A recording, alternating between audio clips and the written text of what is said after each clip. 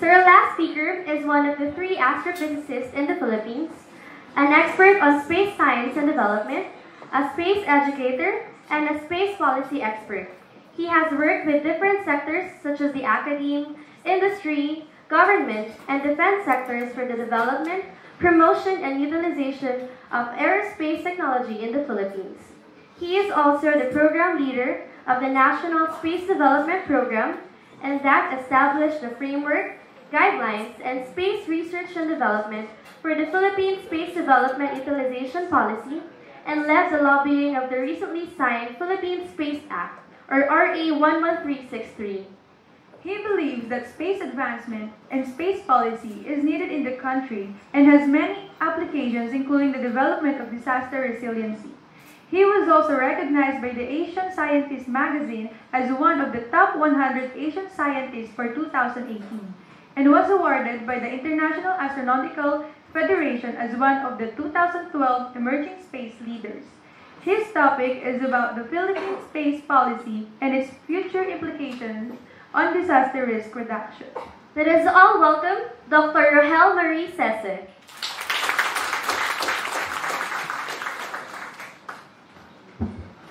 Hi, pleasant good afternoon to everyone. So it's my pleasure to be here in front of you to talk something about, I'm sure most of you have already heard, and this is with regards to the recent creation of the Philippine Space Agency. But because we are here at NICS and this is under the UP Resilience Institute, I'm going to show you how this is going to impact the recent creation of the Space Agency is going to impact, and the policy as well, it's going to impact disaster risk reduction management. So Jake and Anthony gave a very good introduction on what is being done right now, but I'll try to show you on what is in store for the rest of us.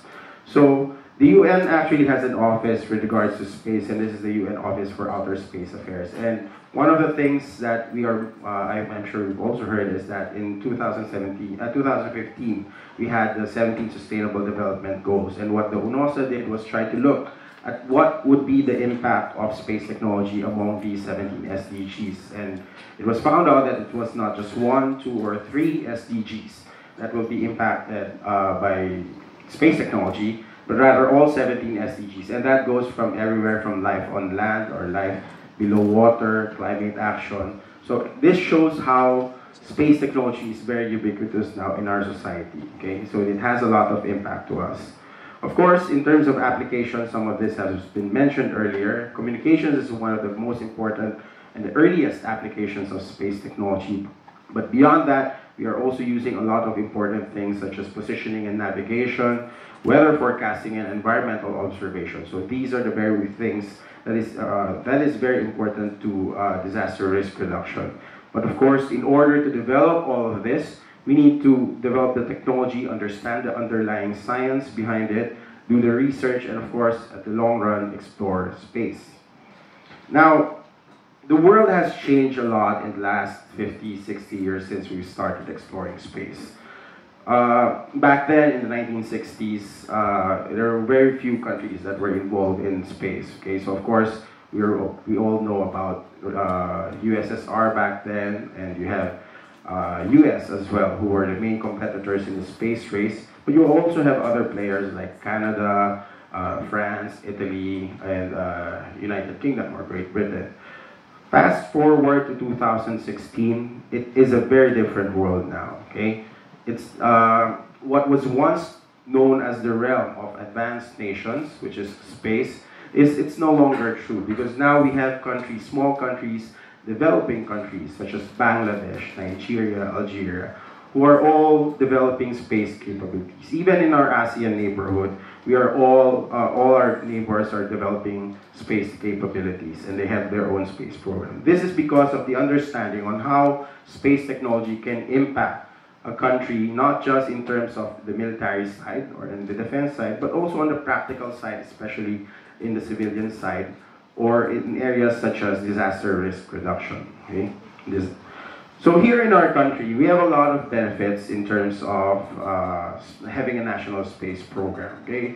First and foremost of that, as I mentioned earlier, is the defense and security aspect, because when you look at the history of space, it all evolved or it came from the military side. So that's a natural application, and that's inherently dual-use nature of space. However, you have more practical applications such as disaster management. So what was demonstrated earlier, we can use satellites now for communications, especially in times during disasters. And this has been very evident during Typhoon Haiyan or Typhoon Yolanda, which was mentioned by Cherik earlier. That was one of the major turning points in the Philippines. The realization on the part of the government that we need to develop space capabilities, not because we want to do it mainly for research, but because there are a lot of practical applications that can benefit society. So of course, that includes also, beyond communication, that includes having satellite imageries to know the extent of the damage that is caused by a typhoon, by a tsunami, or by an earthquake.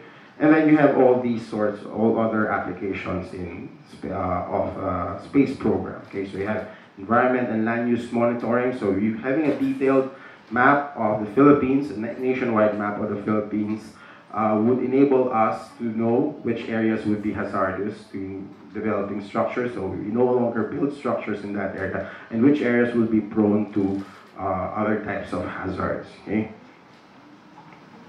I'll skip this because this was mentioned already earlier. So as of now, we have three satellites. You have the Diwata 1, Diwata 2, and Maya 1, and this has been discussed earlier. So these are our main tools or our main assets in space right now that provides us with not just with imagery, but also with communication capabilities using the amateur radio unit. So for us here in the Philippines, we have very limited access to space. So we have, as I said, what was mentioned, we only have 3 satellites right now, but of course, this is going to increase in the future. We're very much reliant on foreign satellites, especially when you talk about commercial satellite communication. Okay? We no longer have our own telecommunications satellite. We used to have one, the Aguila 2, but it was no longer owned by the Philippines, and it was eventually decommissioned. We have a small but growing pool of experts in the country. So a lot of them are part of the Stamina for Space or the PhilMicrosat program in the past. But also we have experts who are dealing with image processing in agriculture, in forestry, in marine science, and other fields. And because of this, we have a very small R&D and industry as well. But the industry right now is growing. We have an Aerospace Industry Association of the Philippines, which from 11 companies in 2014, there are now about 50 companies now to date. So it's increasing as well. And, well, in the past, we don't have space policy or agency, but this is no longer true because right now the Philippines is the youngest nation in the world that has its own space agency. So mentioned that earlier. So right now we have the crown as being the youngest space nation in the world. And this is by virtue of Republic Act 11363 or the Philippine Space Act. So this landmark legislation, which was, the crafting of this took 3 years pre-crafting and 3 years of pure legislation work or lobbying work. So this establishes the creation of the Philippine Space Agency as well as the Philippine Space Development and Utilization Policy, because it was realized in the early stages that we need to have both the agency and the policy at the same time. So this was signed in August 8, last August 8, 2019, and is now considered as by virtue of this act, the PhilSA is established as a central government agency addressing all national issues and activities related to space science and technology applications. So you can easily Google this official gazette, just type in RA 11363. Central to the act is the Philippine Space Development and Utilization Policy, which is the primary strategic roadmap for national space development in the next decade. So the idea is that within the next 10 years, after 10 years, this policy will be modified or will be amended to take into account newer technologies and newer geopolitical realities.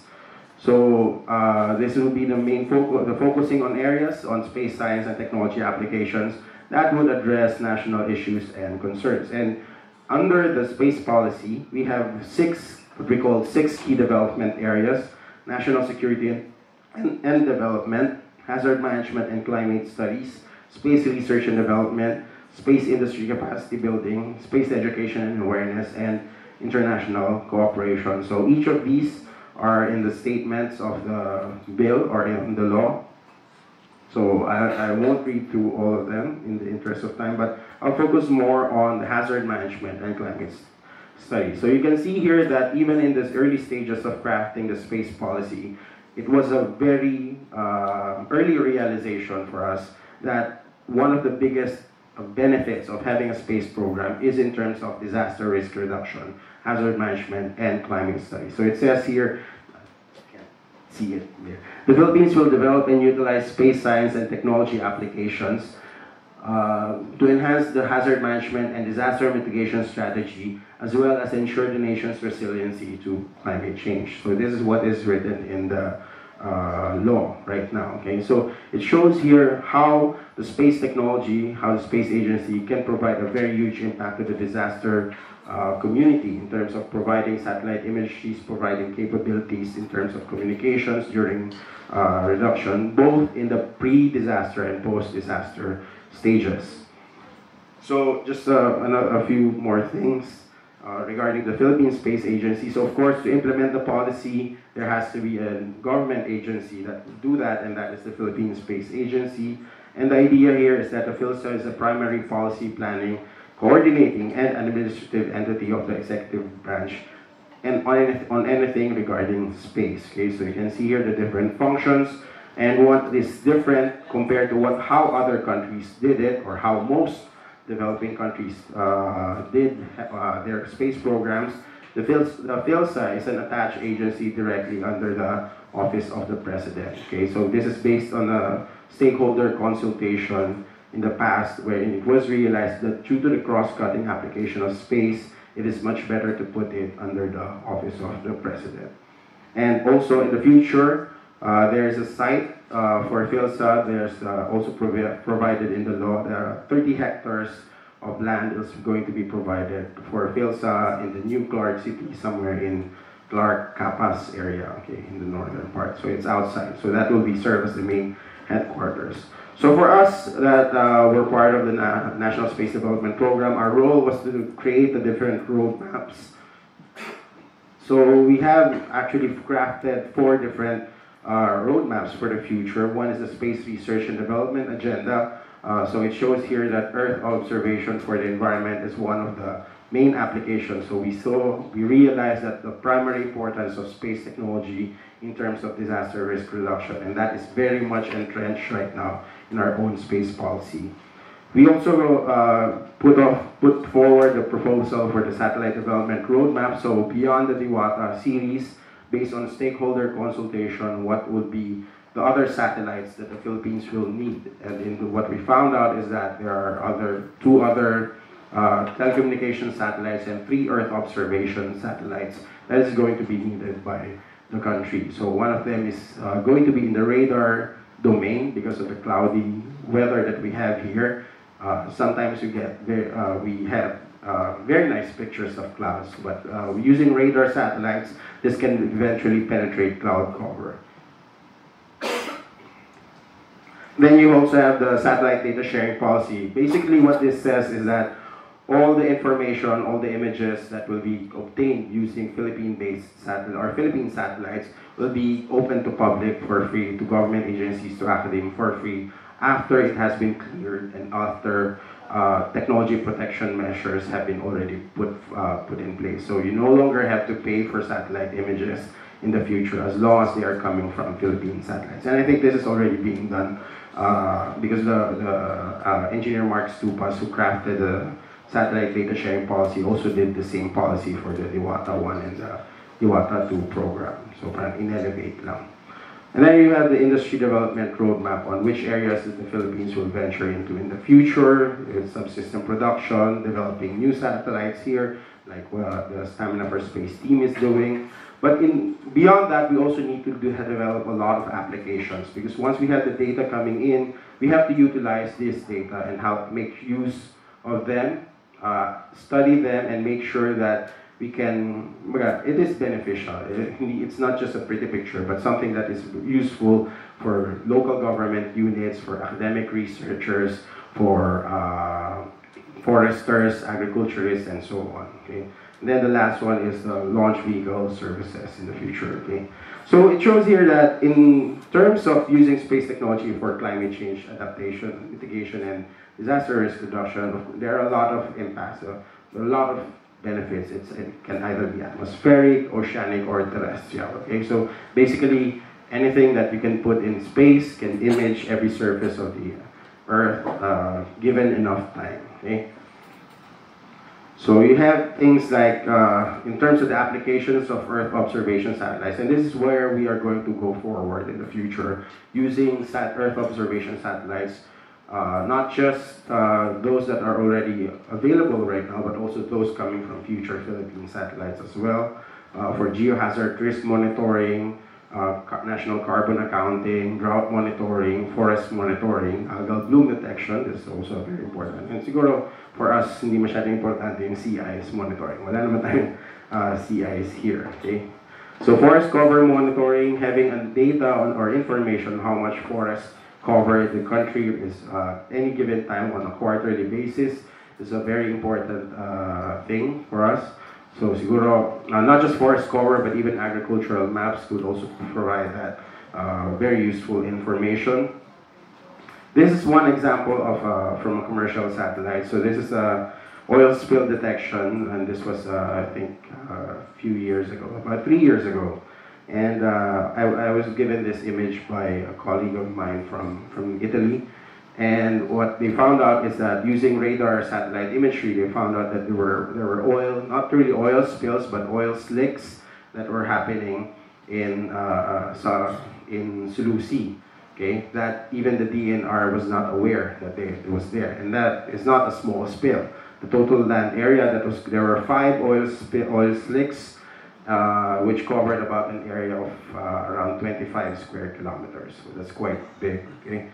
So this shows you the value of satellite imagery, because you cannot hide. Even with clouds, you can see something such as this. So these are the different oil slicks, 5 of them, located in different areas. So mainly the source of these are the maritime ships that were dumping oil in open sea. Okay. So and this is something that apparently it's a practice in the maritime industry, but without satellite technology, we have no means of monitoring this. And this is one. Imagine this is all passing through Sulu Sea, which is very close to the Tubataha region, to the Tubataha Reef. So there would be a potential impact if this goes unmonitored. Okay. There are also other applications of space technology for climate change and adaptation, DRR. Of course, this includes detection for mining sites and environmental impact in the future. So I gave this talk a few months ago to the mining industry, and apparently they were both happy and unhappy. Meron palang ganong capability ang satellites, that they were happy that they would know how much they are progressing in terms of mining, but they are also unhappy because now the government regulators would also know how much they are progressing. So it's I don't know whether that was a good or bad talk that I told them about that. But then it's a reality that you can image, and I've seen some even images of security briefings about satellite images that shows where the Abu Sayyaf are hiding in Basilan. Okay? Because you can see the structures that they built in the middle of the mountains, and that has another application as well on the security side. For sea surface temperature, of course, this is very important for us. We're a maritime nation. Sea surface temperature is highly correlated to fisheries. Okay, so knowing where the fishes are would increase the economic output as well of our fishermen. But at the same time, this can also be a tool for scientists and for policymakers in saying that, okay, you've done enough fishing for this area, okay, fish in another area because so that this certain area would now recover. Okay, and then of course in rapid disaster assessment, as what have been demonstrated during Typhoon Haiyan. Okay, so this has been one of the biggest example on using satellite images for disaster assessment. Unfortunately, back then the problem was that there was a deluge of data coming from foreign countries because we activated the UN Charter.